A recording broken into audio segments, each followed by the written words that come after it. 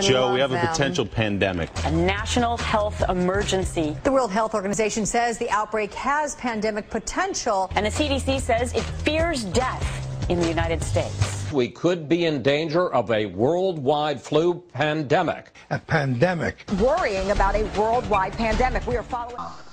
Hopefully the government prepared for something like this. $420 million to prepare for a possible flu pandemic someday. Oh, that's good. Wait. One of the things they talked about yesterday was stripping away some money for pandemic flu as just one example. There's funding to help improve our preparedness for a pandemic flu. There's $780 million for pandemic flu preparedness. What does that have to do with an economic stimulus package? So what if there's a pandemic? What does this have to do with the economy? Oh. Worried investors fear a deadly outbreak of swine flu could derail a global economic recovery. They declare a worldwide pandemic. At that level, trade could be restricted, sports events and concerts could be canceled, and borders could be closed. What? Okay, first thing first, I'm not laughing at the epidemic situation. I pray to anyone who's affected by this. I pray to you guys. My heart goes out to anyone who's affected by the situation. However, to all the Republicans who, not all of them, but to some of the Republicans who are yelling at me for supporting Barack Obama's stimulus package, support not all of it, but some of the stuff that Barack Obama's stimulus package, and the same Republicans who probably thought the whole stimulus package was wasteful spending, what do you have to say about this now? I'm not blaming the epidemic on you. I'm not saying it's your fault, nor I'm saying that the stock market is crumbling because of you, or I'm saying the stimulus package is the #1 thing in the world, and if you disagree with me, in your face. But to certain people who yelled at me saying that, oh wow, Richard, you're completely wrong. The stimulus package is wasteful spending. There's not one thing that's good in the stimulus package. What do you have to say now?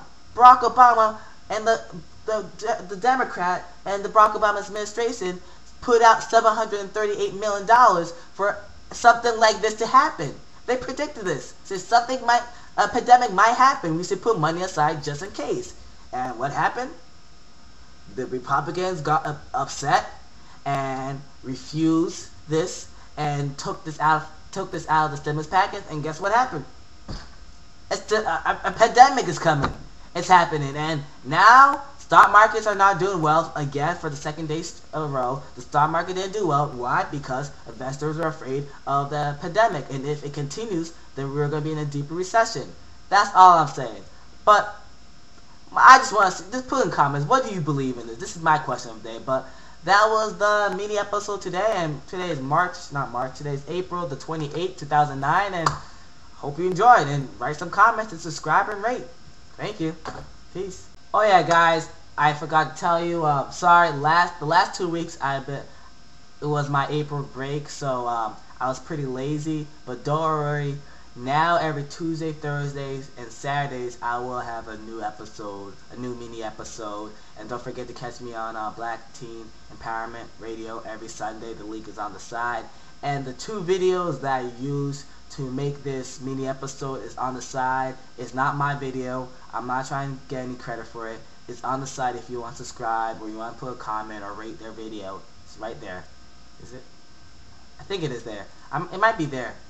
I'm 90% positive now it's there. Yeah, it's there. I'm sorry. I was pointing at the wrong place. But it's over there, so I'm not taking any credit, and I'll see you Thursday. Peace.